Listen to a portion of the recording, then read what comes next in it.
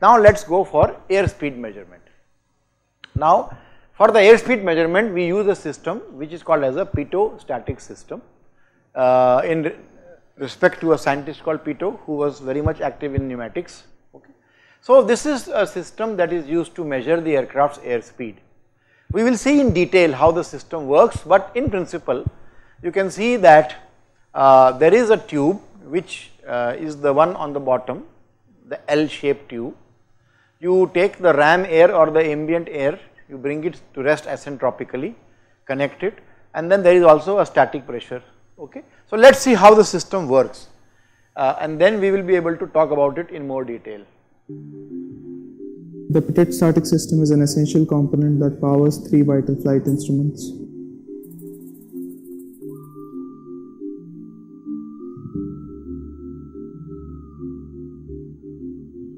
The Pitot static tube contains the baffle plate, the Pitot tube, the static chamber and the pressure chamber.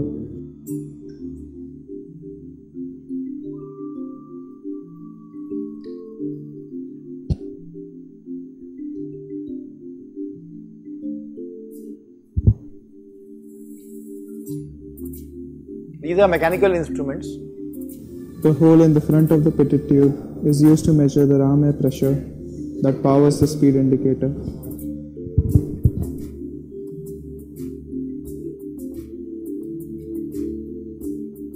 The static port is just a small hole on the outside of an airplane that measures the outside air pressure. They are often found on the side of the fuselage or on the back of the Pitot tube. The Pitot tube's ram air only pushes the airspeed indicator's diaphragm. The air does not flow past the speed indicator. Static port pressure is fed through internal tubing where bellows expand and contract.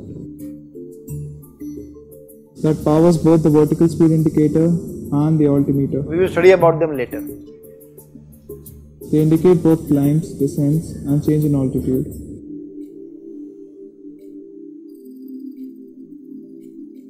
Both the static port and Pitot tube are prone to multiple failures. The Pitot static system must be inspected every 24 months. This 24 months is just an indication, actually it is inspected more frequently. Okay. So the voice in the video was that of Siddharth Joshi who actually made this presentation. So we saw that the system consists of a Pitot static tube which measures, actually it has an intake which directly measures the total pressure, and the static pressure comes from the side of the aircraft through the static holes which we will see very soon. So the difference of them can be shown as the dynamic pressure or half rho V square, and therefore you can get the value of V. The other two instruments, the vertical speed indicator and the altimeter, work only on the static port because they are only going to measure the parameters based on the static pressure which changes. Okay. So this is how the Pitot static system works. So there is a Pitot tube, there is a static port, there are instruments, and there is an alternative static port for removing the errors or any blockings. Because of any blockage or any error there could be mismatch, so there are backup. So you can see in this particular example the Pitot tube is mounted on the fuselage. It could be in the nose, there could be a boom coming out in the front with the Pitot static tube.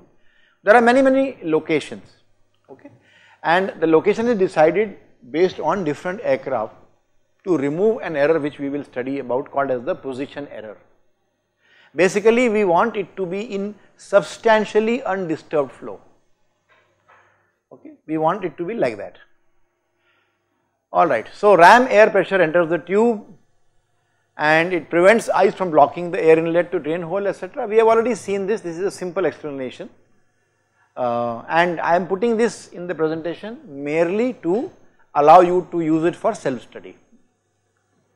I think the system is very standard. So this is a photograph of a static port which is on the side of the fuselage. So these are small air inlets which are on the aircraft side, and they are the ones which are conveying the static pressure to this particular system. Alternatively, you also need to have some other static ports to ensure that if there is a blockage, you do not get any false readings.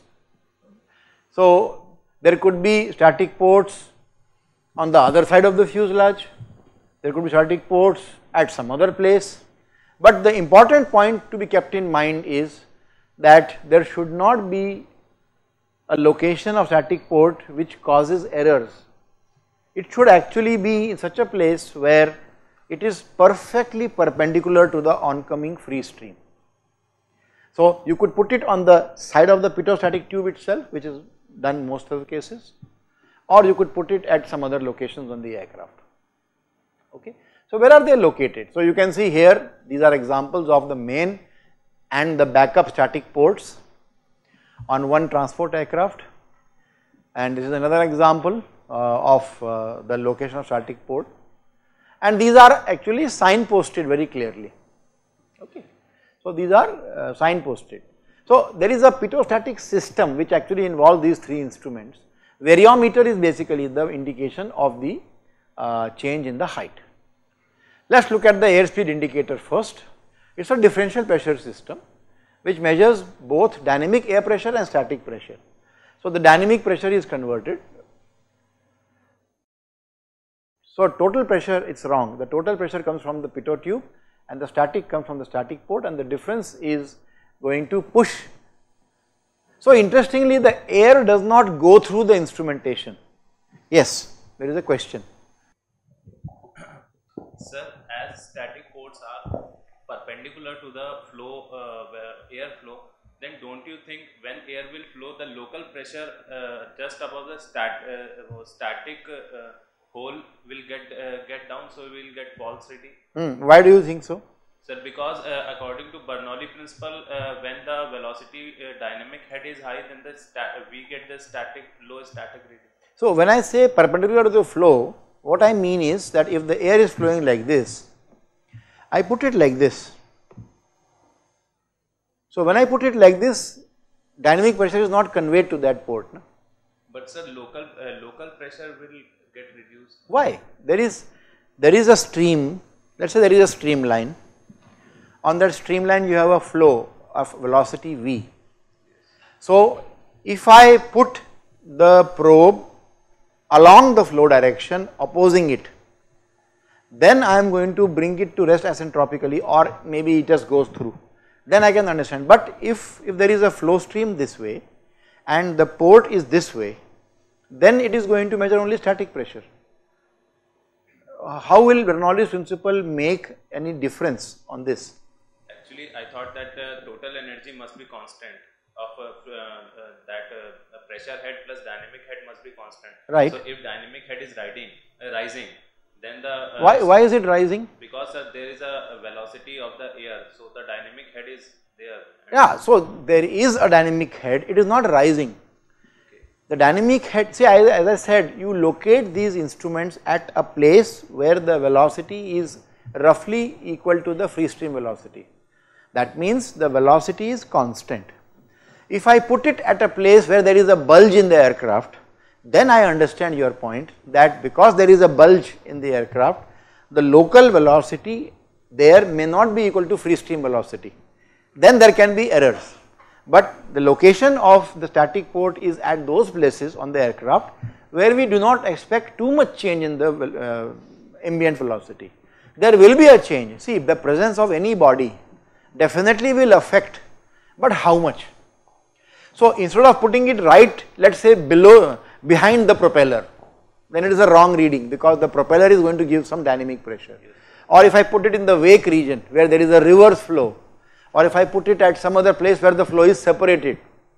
So I put it in a location where I expect the flow to be attached, okay, I expect the flow to be maybe slightly more than the ambient or almost equal to ambient and undisturbed. So the direction is such. So that is why on the fuselage sides, below the cockpit, not very much ahead, not too much behind. Okay, good. Any other question anybody has? Yes, Mike please. Sir, myself Venkat Sai. Yes. Sir, the boundary layer effect, it will show some effect on static pressure, no sir? Definitely, definitely it will. So the thing is this, either you keep it projected out. Like I showed you some examples where there is a lateral gap between the fuselage and the pitostatic tube. The purpose of that is, as long as you clear the boundary layer, you will not be. So the boundary layer is going to slowly build up, okay. So that is why the location of the static ports is such that we do not expect, it is normally located at a point before the expected transition point. So there will be boundary layer, but it will be perhaps laminar, or the disturbance because of that will be minimal, but still we will correct for it. We will not take that direct pressure reading, we are always doing a compensation, which I will talk about. Sir, and one more doubt. Yes.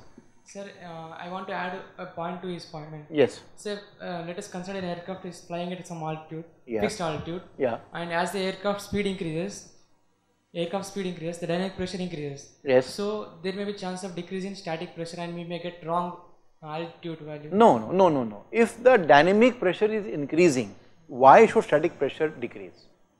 Because as per Bernoulli principle, the velocity increases, the static pressure decreases. As per a constant pressure. Is it really true? Is it along? Do you agree with this? So let me see if somebody can clarify this point. Yeah, take the mic, please. So the error in his assumption is because it is not the fluid that is flowing, so it's not its energy that is we have to consider.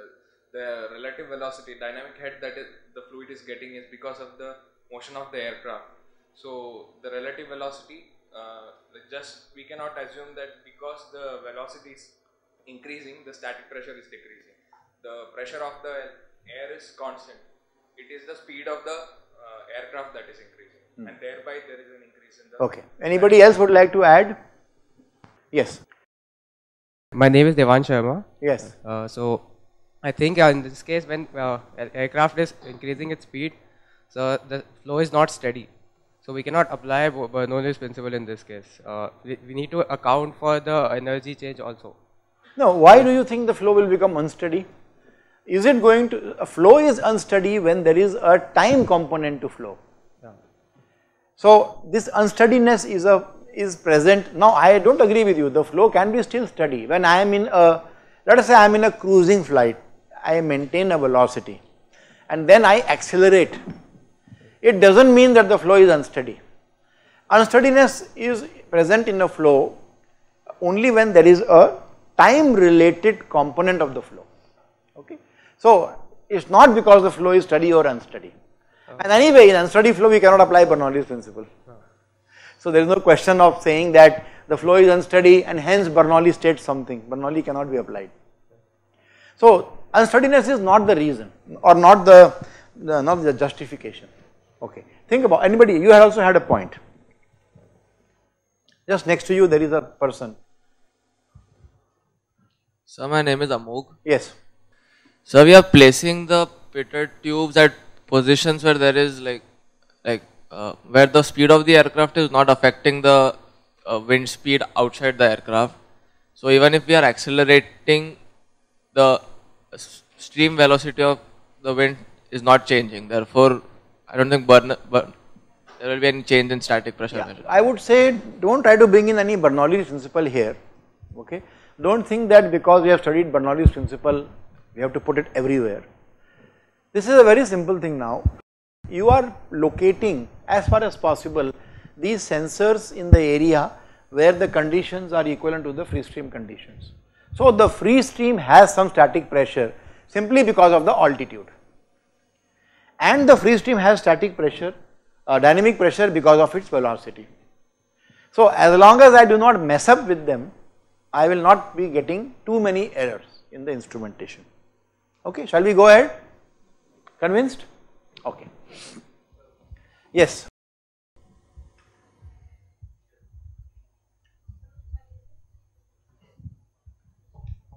Hello. Yes. Sir, my name is Vidushi. Yes, Vidushi. My question is that will the pressure measured will it be different? Will it differ with the speed of the aircraft? Will it change?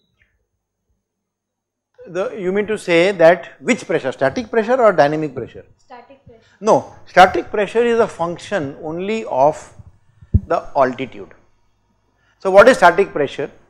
At that altitude, because of the weight of the atmosphere above it, what is the load acting on an element above and below, and we showed in the first class I think, or in the second class. First class was just course introduction. In our first lecture on atmosphere, we showed that the static pressure basically is a function only of location in the atmosphere. So if an aircraft is flying at any speed, now if you bring in supersonic flow, shock wave, boundary layer interaction, then things might change slightly, but let us keep it away. Let us say we are flying from Mach number 0.1 to 0.2 to 0.3, static pressure will have no change. The only change will be the dynamic pressure. Okay. Yeah. Mike. Yes. Sir, my name is Vardil, and my doubt is that when we say pressure altitude, then we look at the reading of the pressure and we compare with the standard atmosphere, and we said that we are at this altitude. So when we read the pressure reading, will it be a total pressure or static pressure or dynamic pressure? What do you think? I think total pressure. Why? Why are we bringing in velocity effect? Total pressure is dynamic plus static. Yes. So why are we bringing in the velocity factor into consideration? We want to measure the pressure in the we want to find out what is the pressure that aircraft is facing, and that pressure is faced by an aircraft under the ISA table at so and so altitude. So it's static pressure. So when we, so altitude, I'll show you very soon altitude measurement. Altitude measurement is only using static pressure. Okay, it's just static pressure. We will not use total pressure for altitude measurement. Okay, so let us now see how this airspeed indicator works. It's a very short video. Fly through the air faster and faster. As shown by the animation, the air striking the pitot tube enters more rapidly, and this expands the diaphragm further and further. The diaphragm is connected to the sector through levers which rotate it, and in turn this rotates the hand taft pinion that is directly connected to the speed dial and displays the current speed. As you fly through the air faster and faster, as shown by... Okay, so it's very simple. As the speed of the air coming in that pitostatic tube or a pitot tube keeps on increasing, the bellows are going to expand more because they are under higher pressure, and there will be a static pressure acting opposing to it, so the difference will be the dynamic pressure. So this is how the ASI work. So you have one line, you have static pressure from inside and outside the diaphragm, they cancel out. Okay, so the change in the airspeed is shown by the needle. Okay, so now we have to look at corrections, because whatever is measured by the instrument, one should not blindly believe it. Okay, if the aircraft is flying at a reasonable speed, and you know it's flying because you can see things going past you, and the airspeed indicator shows 0, it doesn't mean that the speed is 0. Okay, can it happen in a flight? Do you think it can happen in a flight that the aircraft is flying and the indicator shows 0? What could be the reason? Under what condition can you have? Yes? My name is Atharva. Yes. The opening of the pitot tube may be blocked so that no air comes in. So will it show infinite speed or 0 speed? 0. Why? If the opening is blocked, so what will the instrument read? I think it should show 0 because there is momentum transfer. Where is the momentum transferring to the instrument? We stop the air. So No, the opening is blocked. So there is no sensing now. The opening is blocked. So if the opening is blocked, then the pressure conveyed is how much? Okay. At what height do we have 0 pressure? Where? In space. So it will show that you are in space, because it doesn't get any pressure. Okay. So when can you see it 0? Yes. When will you see the pressure is 0? When the reading is 0? If the opening is blocked, then how come it will show infinite pressure? It should show No, not infinite pressure. It will show 0 pressure. show zero pressure. Where is pressure 0 in atmosphere? Where is the pressure highest in the atmosphere? The ground level. So if you go up, pressure reduces. Where do you get 0 pressure? Outside the atmosphere. Correct. So that means if the indicator is blocked, it should show infinity, right? It should show that you are in outer space where there is no pressure. The instrument doesn't know whether it is sensing or whether there is a mistake. No, but there won't be vacuum inside the instrument. There will be some air inside the instrument, so that air is stationary and now the intake is blocked. So the pressure acting on the bellows by a stationary fluid in a tube is 0. But the fluid will have some pressure. Why will it have a pressure? Pressure from the fluid comes either because of motion or because of the altitude. Now you have a tube containing air and you block it. No, you try it out. Take a tube, okay, put a pressure gauge and just block. The pressure will be 0 and pressure is 0 at infinity altitude in the atmosphere. It only measures the pressure when it is changing. No, not that. It measures the pressure which is conveyed to it. If you remove the block, suddenly it will get some pressure because now the static pressure is going to be conveyed to the instrument. So if you remove the block, it will show the correct pressure and that correct pressure will move the instrument to the correct value. Okay, so now the question is, when will it show 0?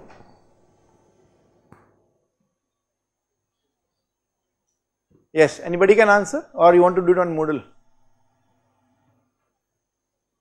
Yes, what do you think? When will the instrumentation show 0 speed?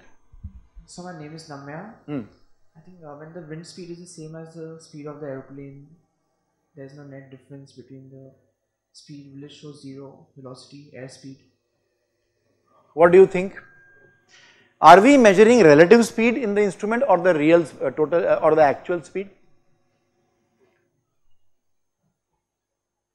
So I didn't get that one. Like, will the wind affect the airspeed? I am asking the question to everybody in the class. It's a good point. Do you think if the speed, so do you think the instrument is showing you the true airspeed or the relative airspeed?